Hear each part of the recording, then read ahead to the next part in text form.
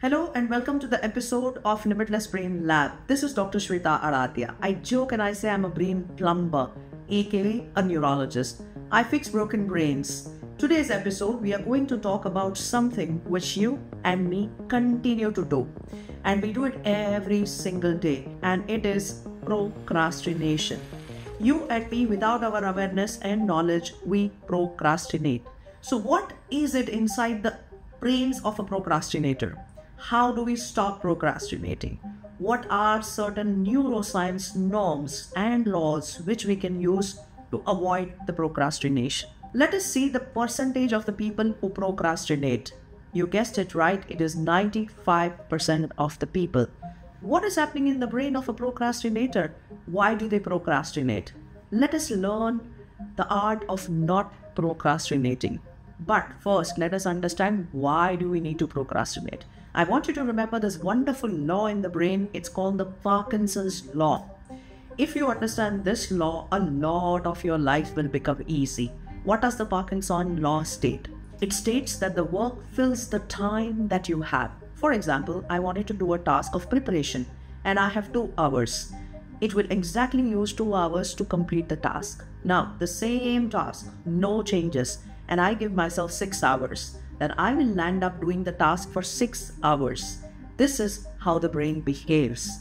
So the first and the most fundamental for not procrastinating is understanding this tasking. When do I need to complete a task? In how much time do I need to complete the task? And have I made up my mind and given that command to the brain to do the task? So if you have understood this, let us also understand why the procrastination happens. The brain is the laziest of organ. It takes in 25% of oxygen but does not like to work. It likes to be in the comfort zone. It is always about not pushing the things. It is always about procrastination. It is about not attending to a task because it does not want to work. Now, the brain has 3 parts, and if you have not seen our previous videos, please do, because this is fundamentally important and necessary. There's a small little brain stem. After that, there is an emotional brain, also called the limbic brain, and then I have the prefrontal cortex or the frontal cortex. Now, in the rats and small little reptiles, it takes about 5 to 7% of the frontal cortex. Slightly mammalian, slightly going in the hierarchy, mammalians and chimpanzees, etc., has about 20% of the frontal cortex. But you and me have 40% of the frontal cortex. But what happens is, most of the times we are not firing that cortex. We are working with the limbic system, which means I want to run away. I don't want to do. I want to be in the comfort zone. I'm constantly scanning for the threats where I can avoid a certain things. And the prefrontal cortex is all about, let's do it now. Let's focus. Let's give all our attention. Let's make it happen. Most of the times, this little guy who is the limbic brain is not willing to give up the comfort. It's fearful. So if you were to make the list of all the things why you procrastinate, one of the interesting things will come as fear. I don't want to do a task. What if I fail? What if I don't do it successfully? What if I can't make it happen? And that fear of failure stops you from doing the task. I also want you to make an audit of all the other things that you procrastinate. Most likely it will be paying for a bill, it will be booking a ticket. Some of the menial tasks, also the brain likes to shun it away. The brain does not like to perform. What else can be the fundamentals? Why do we procrastinate? So when a very large study was done to understand why people are procrastinating, what is the reason why the people are procrastinating? Let me share with you that particular study. There were 5 important things which were found in this study. The first was the failure, as we discussed. The second was, what if I'm imperfect? So I don't start a task because I want everything to be perfect. That is the reason why I don't perform the task. Third is, I'm already overwhelmed. I have so many tasks that I'm doing and hence I procrastinate. The fourth is, we feel certain tasks which I just described, like paying a bill, or answering a certain email, etc., is menial in my brain. There's no meaning to it, and hence I procrastinate. And the last and important thing is, we feel that delegation is easy. I would just delegate it to somebody else, and hence it will go off my head. But remember that sometimes some important tasks if not delegated well, can also come back as more problematic issues, and your time will be consumed more, and your time will now be consumed more. So what do we do to beat this procrastination? Now, this particular limbic system that we spoke about has to be quietened. We have to make sure that we build our PFC. If you have not seen our movers video, please go ahead and watch the movers video, because 5 minutes of each of the movers component is helping you build the prefrontal cortex. There's a very nice book called The Chin Paradox, where they talk about this little chin, which is the limbic system, which goes on doing all the tantrums. It needs a banana. It needs to be caged. It needs to be tamed. For most of us, procrastination is because this particular chimpanzee is not tamed. It is always throwing up the excuses, always fearful, always wanting to run away, always wanting to avoid. But peak performers, successful people, people who make it in life, learn to overcome the tantrums of this particular chip. Hi, this is Dr. Sweta Adatia. Welcome all of you to Dubai in November 15th and 16th. We are going to have a massive and explosive learning, which is from the top stalwarts across the globe. We have Dr. Krishnesh Mehta joining, Dr. Val Alino, we have Dr. Kalai Cherian, who's a memory expert, Ashtavadan. All this is happening on 15th and 16th of November, a retreat one of a kind to elevate your brain game. If you have been struggling with memory, this is the place to be. We will be showcasing a beautiful brain booth where you can experiment how to improve your focus, attention, relaxation. All this is happening. Grab your seats, because we are just going to have only 50 invitations for the retreat. It's just at a mere $500 until the 30th of June. So welcome each and every one of you in a beautiful, amazing 5-star beach resort in Dubai in UAE. Welcome from the Limitless Brain Lab, and personally from me, Dr. Sweta Adatia. So let's go ahead and see the 5 important things how you can avoid procrastination. The very first formula is Pomodoro technique.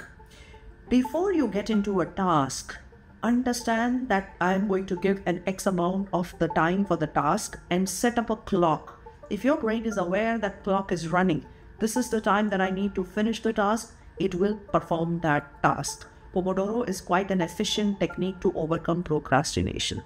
Second thing is, even before you start the task, give your brain a little carrot. If you like coffee, if you like tea, if you want to focus on attention, talk to your brain saying, hey, I'm giving you a cup of caffeine. I want you to finish this work in this particular task. Take a glass of water, you hydrate your brain and you feel good. The third thing that you remember is do the shitty draft first. The very first time it's going to be messy. You are never going to be perfect, because this is your first time the brain is trying something. Remember, imperfectness initially is perfectly fine, because that is the way how you have now pushed the brain to getting to do the task. Fourth important point is take the help of friend. Sometimes you're not able to complete a task, but if you sit with somebody, even a difficult looking task can become easy. I had to go through certain Excel sheet and I had to read the data. I'm not that focused and concentrated to read the data because I don't like the data. For example, if this was you, what you do is pick up a friend of yours who loves reading data, who loves to read all those elaborate sheets. Get together and make it as a focused task. The fifth and the last important things to avoid procrastination is boxing your days and boxing your time. Time boxing, day boxing, hour boxing. These are some very powerful techniques. What do I mean when I say day boxing? For example, I have my boxed days. Certain days I speak with you, so there's a specific day. Certain days I see my patients. It's a fixed box day. Certain days I write and read about the content, research. That is my box day. So when my brain is already wired, when my brain understands these are the tasks that I need to do in a particular day, I'm already prepared. So making sure that that thing is wired in the brain is extremely important. When I say time boxing, I have certain times when I reach out to WhatsApp. Do not try to distract yourself with hundreds of zillions of other things which are happening around you. Every single person is trying to grab your attention. May it be social media, may it be your friends, may it be your bosses, emails, notifications, buyers, sellers. The entire world right now is in a state of constant inattention because of the demand of attention. So when there is demand of attention, you need to fine tune your circuits that this is the time that I attend to my WhatsApp. This is the time for my social media. Be constantly aware that if I am going to use it for 1 hour, that's it. I'm predetermined. My brain is pre-prepared. This time boxing also helps quite a bit. And very interesting thing that I do also in my life is a quarter of the year boxing. Start visualizing, start preparing your brain that this is how I'm going to do a certain task. It may be a very difficult task. It may be a task which is almost seemingly impossible and you are trying to procrastinate it. But sit, take a deep breath, feel it, visualize it, because the brain does not understand between visualization and the real task. There was an experiment which was done from the piano players. One group was actually playing the piano and the second group was visualizing the playing of the keynotes. And what did the scientists observe after 3 months? Both the brain groups had the exact same growth of the brain. How was this possible? How was the mental visualization and notes leading them to have the same brain growth? This was possible because visualization is powerful. It creates the chemicals, the circuits that you need. So for example, in a year, you want to achieve something. And this is very important for students, for executives, for performers, for people who want to be successful, not being able to be successful. I want to achieve a certain task. I boxed my quarter that I am going to do certain tasks in this quarter. And I'm already visualizing doing that right now. Let's say it's a 2026 first quarter, but I start to do it here and now. My brain circuits are now prepared, are now prepped up for doing that task. So if you are suffering from procrastination, first of all, make a list of all the things that you are procrastinating about. And if the tasks are seemingly menial, which you can delegate, start delegating those tasks. Start creating a method in which you can offload your brain of small little decisions. Elon Musk, Mark Zuckerberg, Raj Shamani, people like them you will see them wearing over and over the same t-shirts. And why is that so? Because they don't want to expend their energy or spend their energy for decisions. Taking a lot of decisions means a lot of cognitive load. In the good old days, we used to have about 2,000 to 3,000 micro decisions per day. And today's time, it has become 20,000 to 30,000 micro decisions. There's a huge leap and huge jump when it comes to these decisions. So what do you and me have to do? Minimize the decisions that you can. Try to work out your life in such a way that you can delegate certain tasks. Remove the distractions before you start your work. Parkinson's law. Use the time dedicated for that work. Use the Pomodoro technique. Clock that work that you are going to do. Have an accountability person who will ask you about that task. Make the imperfect task first. Go ahead, then edit it.